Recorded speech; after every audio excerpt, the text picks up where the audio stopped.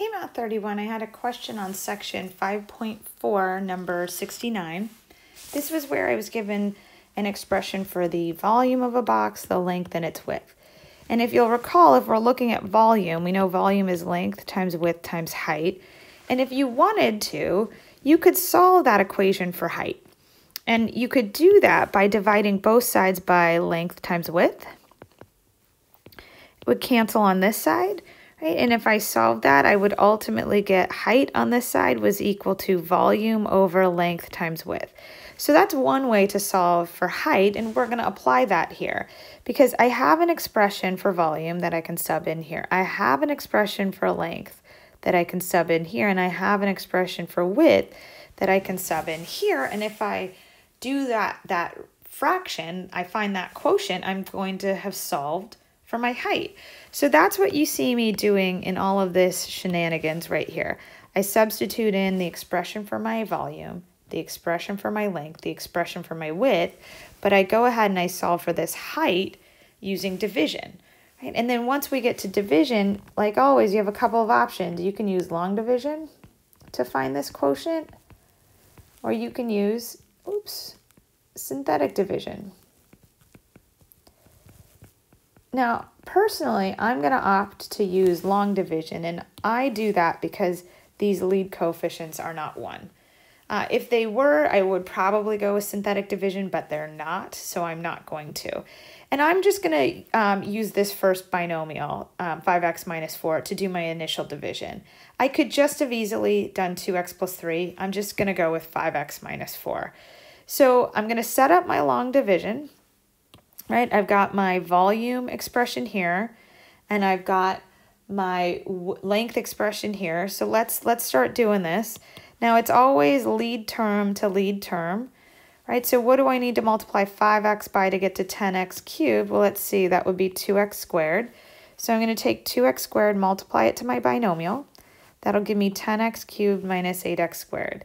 But I do need to remember to subtract it, and I'll just distribute that subtraction, so this will become plus.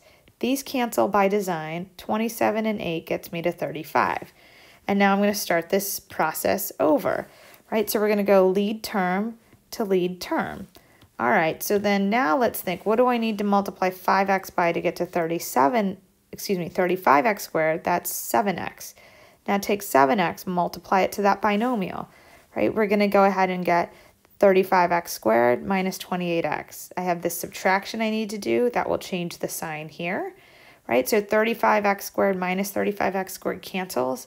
2 plus 28 gets me 30. And then I'm going to bring down that negative 24. Oh, I think I might have forgot to add the last time out to bring down the minus or the positive 2x. All right, but if I run that division one more time, let me do a different color. Right now we're going to take a look at what do you multiply 5x by to get to 30x, and we know that that's positive 6, right? And then when I run this out, I get a remainder of 0. So far, I have, if I want to write this, let me pick another color. I can say my height, right? We know that it's equal to 2x squared plus 7x plus 6. I'm still looking at that over 2. Ooh, what was that? Sometimes those turn into triangles, and I don't know why, over 2x plus 3. And I say 2x plus 3 because I still have that factor left here. I haven't divided that out. All I've done so far is this division. That division simplified to 2x squared plus 7x plus 6, and I still have a 2x plus 3 to go. So now you have options, right? If I want to, I could use long division, which is totally viable. You could go ahead and use synthetic division. Oh, there's that weird triangle again. All right, let me erase that. You could use synthetic division. I am on fire today with whatever I'm doing. Disable. What is happening? Delete. Okay, I'm back on it. All right, all I wanted to say was you could use synthetic division. But what I opted to do is I decided just to factor it. I like factoring, so I didn't mess with anything else. So what that means is, I'm going to draw this here. So my height, yes, it was 2x squared plus 7x plus 6 over 2x plus 3. But because I know how to factor, and if that's not your strong point, then go with long or synthetic division. I broke this into binomials. We've got 2x and x here. I put 3 and 1 here. Actually, that's not going to be enough. Let me back that up. I need it to be 3 and 2. So let me go 3 here, 2 here. There we go. Why is that triangle doing that?